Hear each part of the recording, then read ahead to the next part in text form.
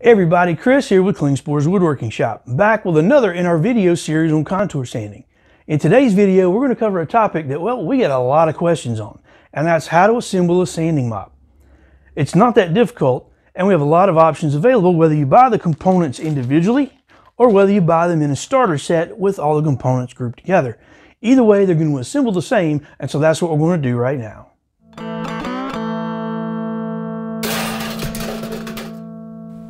Assembling a sand mop can be done in a number of ways. On the 4-inch, which you see here, I've filled in every single layer all the way around. On the 6-inch, we're going to do this a little differently. We're only going to do partial fill, and we're going to use a series of spacers on this double mandrel. 4-inch mop is made up of 1-inch wide strips 4 inches long, which makes the 4-inch diameter mop. The 2x6 mop is made up of 2-inch wide strips 6 inches long. Now, yours should look like this with all the holes already punched out. If yours looks like this, no worries. It's already perforated. Just simply press it, pop it out. It's all part of the manufacturing process. Now the first thing you want to do once you get your strips oriented is figure out which mandrel you're going to use.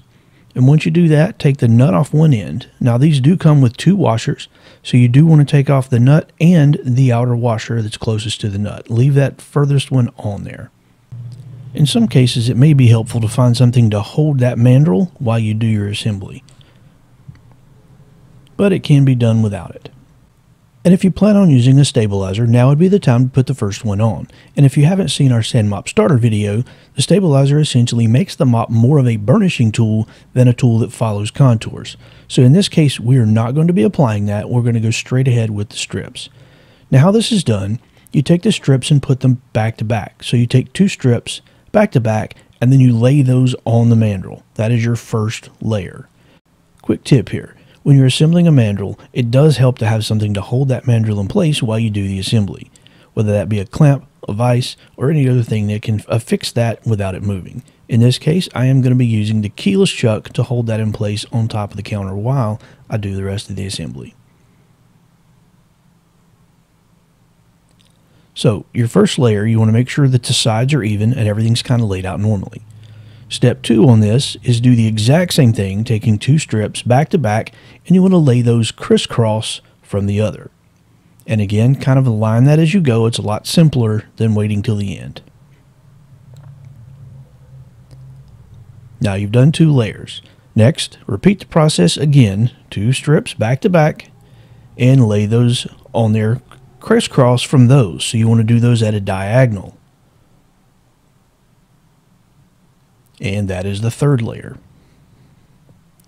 Repeat the process again and fill in the remaining gap going the other direction. Now, at this point, you could just leave that alone, or you could continue to fill and go all the way around and fill in voids again like we did with the 1x4. But in this case, we're just going to do those 4, and that is going to be our section. Now at this point, I am adding a spacer in this. I do want this to be a little bit fluffier. Now you can add spacers anywhere along the route. You can do it every other strip, every other layer, every 12 layers. It really doesn't matter. In this case, I'm going to do a complete run and then add a spacer. And all you do from there is repeat the process. And you just continue filling that up. Every time I lay the 4 layers down, I put a spacer.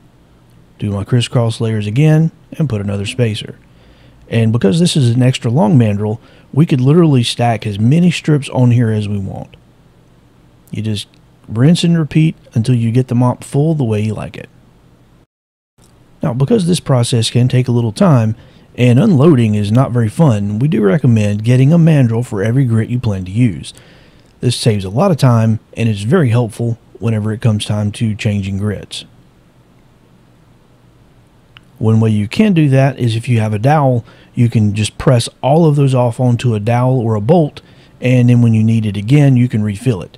But in this case, I would still recommend getting a separate mandrel for each grit you plan to use. In this case, we're going to fill in the last 2 gaps, and then we'll cap it off. And in case you haven't heard so far, you put 2 strips back to back, and you lay them on, filling in the gaps. And once you get that last strip on there, you can sit back and enjoy that sense of accomplishment. But you're not quite done. Let's cap it all off, put the washer on the outside, and then tighten down the nut. Now, the beauty of having this double mandrel is this does allow for a very thick mop or thin, however you want.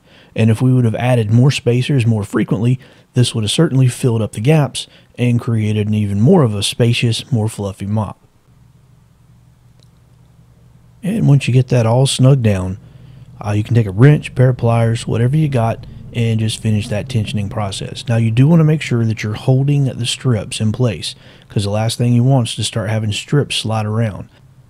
And as you can see with the 1x4, it's a very flat end. With the 2x6, using that double mandrel, you do have some thread sticking out. So let's finish that off and get something to tension that down.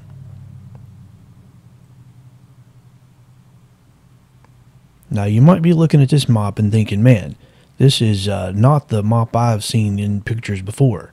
Well, you'd be right.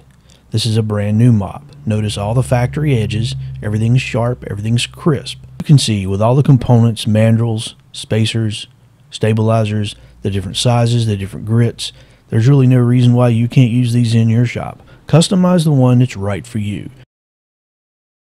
Now, because this is a new mop, you want to take some time to break those factory edges.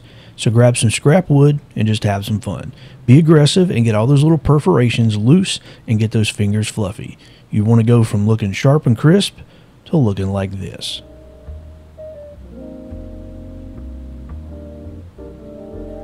To learn more, visit us at woodworkingshop.com or any of your favorite social media sites.